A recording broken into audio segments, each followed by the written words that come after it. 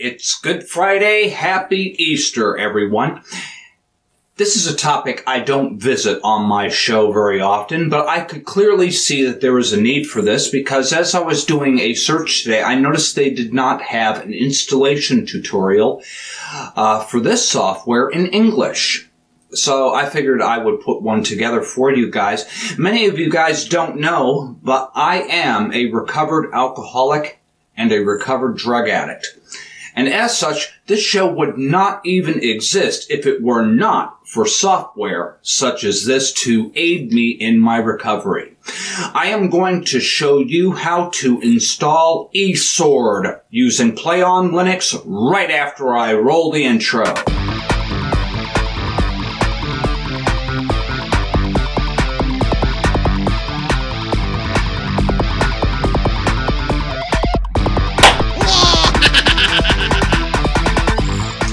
Alright, let's begin.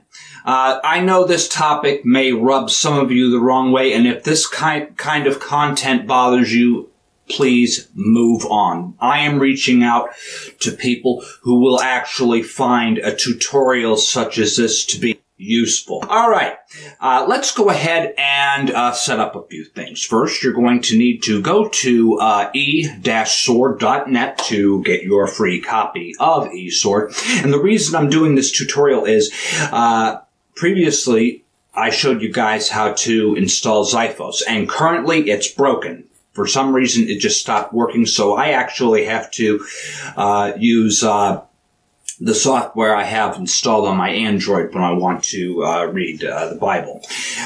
So I decided, why not give this a try? I used to use this software, and it's time that I switch over to this because I know just how powerful this is. It's a wonderful piece of software, the best freeware on the planet. What can I say?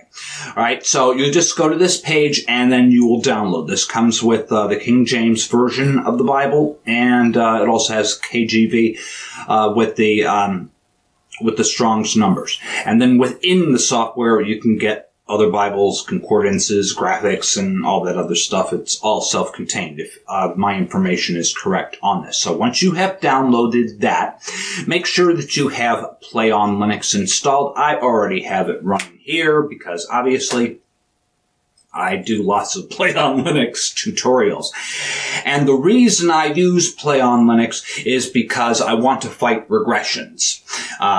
With Play on Linux, I can have several different versions of Wine installed. And something else that I did before getting the software was I actually went on Wine HQ's website, and I read through a number of these so that I could generate myself a list of dependencies for me to install. And I have that note up on the upper right corner of my screen, so I know what dependencies I'm going to need to even get this running. So let's go ahead and prepare our work here. First, we're going to, with Play on Linux open, we're going to press Configure, and then I'm going to select New. And, before I even do that, let's close this window here. I will go into Tools, Manage Wine Versions, and what I did was I downloaded the latest stable release, which at this time is 1.8. So, even numbers are stable, odd numbers are, they're testing. I think 196 is their latest testing, so version 2.0 of Wine is right around the corner. Woohoo, yeah! So I just went and I picked 8, and I have that in my 32-bit. And I usually use 32-bit for most Wine applications. Then we'll go into Configure. We're going to create a new virtual machine. We're going to select a 32-bit window installation. I'm going to select Wine version 1.8. And then we're going to call this eSword.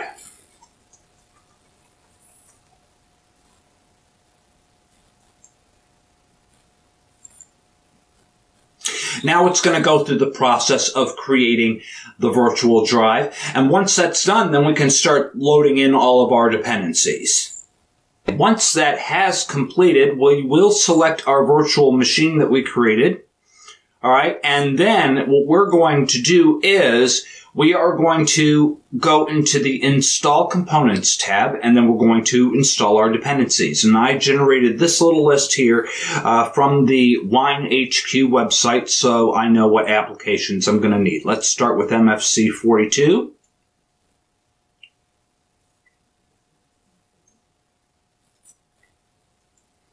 We'll go ahead and install that. The window will automatically close once that dependency has installed, and it doesn't say whether it's been successful or not. It just automatically closes, lets you know to move on to the next one. Next, we'll go to MSLS31.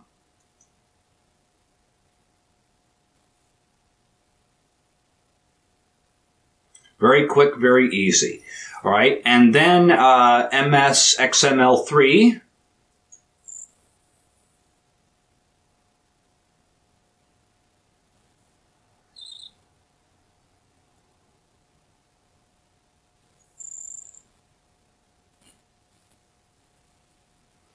Someone else mentioned they needed an MSXML6, so why not? We'll install that too, just to be sure. It doesn't hurt to have maybe one or two extra dependencies lying around in there.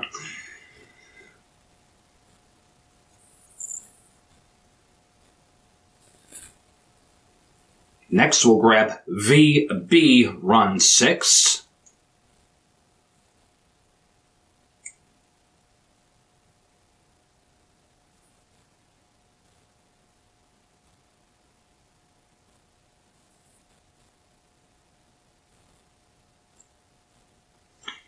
VC Run 6.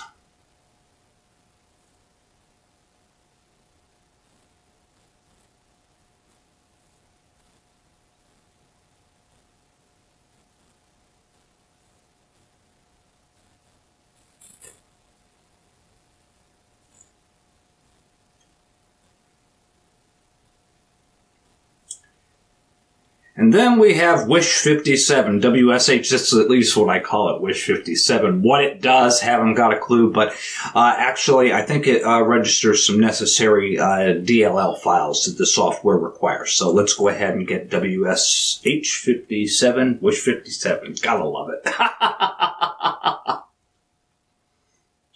All right, and now that we have those dependencies installed, and you could see that didn't really take much time.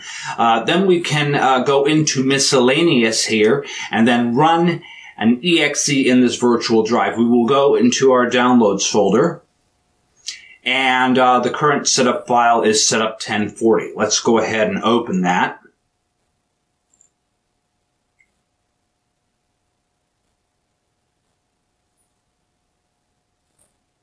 All right, and then the installer is doing its work.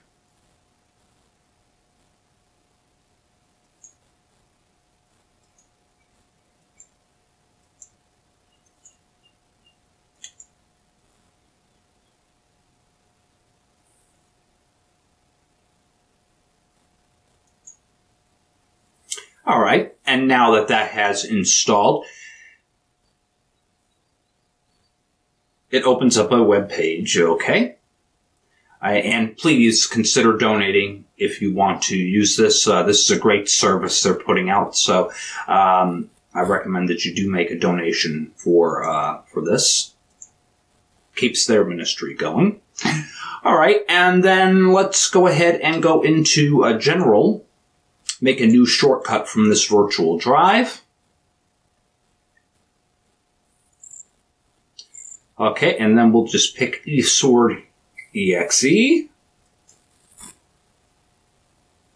And that's fine. And then I'm just going to just press cancel because I really don't want any other shortcuts. And then we can close this main window here, because now we have eSword in our list of applications. All right, and you may notice that nope, it didn't put one on the desktop, but we can go ahead and we can have that selected and then create a shortcut, and it'll put a shortcut on your desktop. And then you can put that shortcut anywhere you want to, in your menus, on your toolbar, whatever takes your fancy. So we can create a launcher, which is what we just did. And then I have that. And then, of course, if you're using XFCE like I am, you can actually select the properties on a given launcher, and you can drag shortcuts into it like this. All right, so now I have that in my drawer, my drop-down drawer, and I can launch it. So let's go ahead and launch it.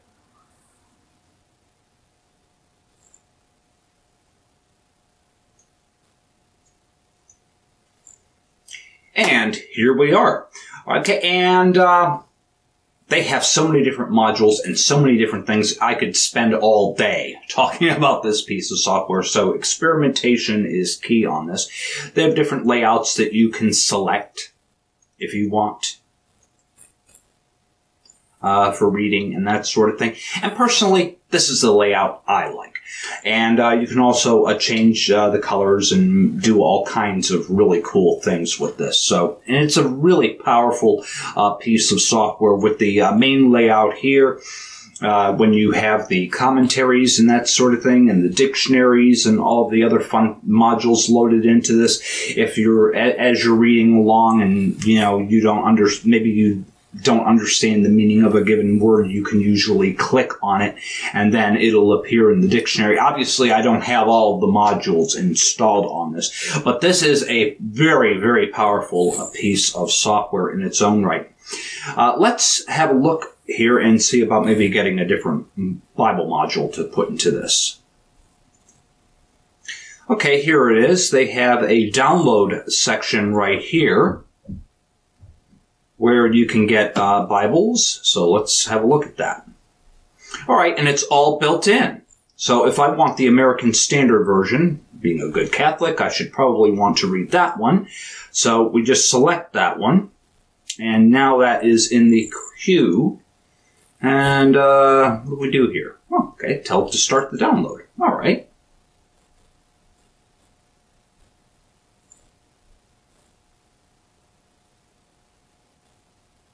All right, and now it says that it is installed.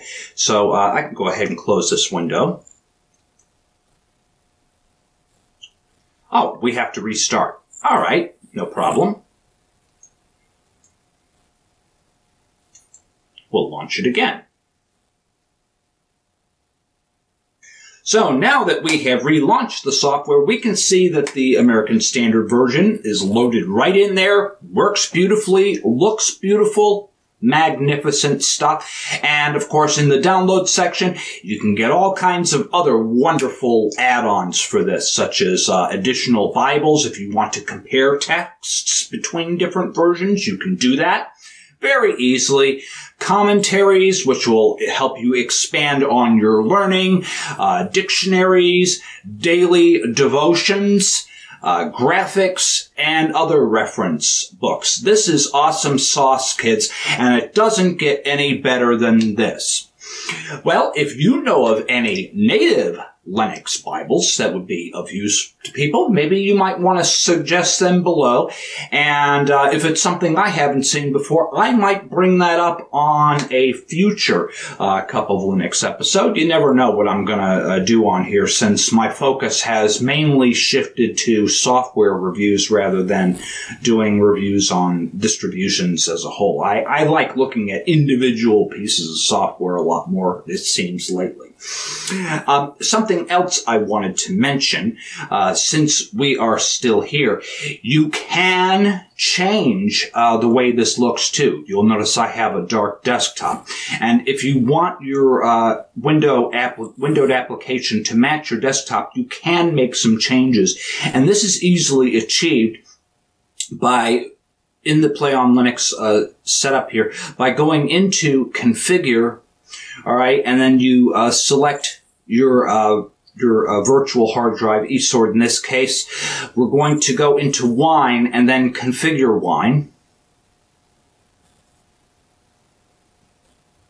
Now, we're not going to be able to see these changes in real time per se, but you should be able to change its appearance. Something else I want to mention, some people mentioned that having a Windows 7 setup is necessary for running eSword when using this configurator, so you can choose Windows 7 if you want. But I noticed this is working fine with the Windows XP settings, so I'm just going to leave well enough alone. If it ain't broke, why fix it, right? Okay, we go into desktop integration right here, and now we can go in and make some changes to this. And this is, for me, you can download an MS style, but for me, I like to just sit here and have fun and make some changes manually. So I actually do that. I'll go into like the control background and just start changing colors. Define custom colors, maybe make that a little bit lighter. Add that to custom colors, okay. Select apply. And as we go along, you can see things are starting to change. Now, you're not seeing that on the software just yet, but as you plug away on this, you'll be able to eventually get this to look exactly how you want it. So just by going in and changing some colors, select apply, and you can see we're starting to get a nice little appearance that's going to eventually match our system here. All right, and a pop-up came up. Not sure what that is because I'm sitting here meddling with the colors and that sort of thing. Maybe I'll just grab an MS style. I have one hidden somewhere. Well, that's all I have on this. Not sure what the next topic is going to be on my show, but I'm sure I'll see you all real soon. Peace out.